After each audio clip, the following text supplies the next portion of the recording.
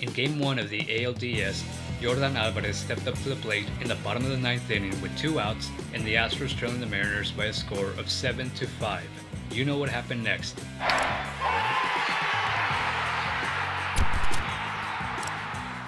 Scott Service pulled a Dave Roberts and brought in Robbie Glenn Ray to get the lefty-lefty matchup after Sewald failed to close it out.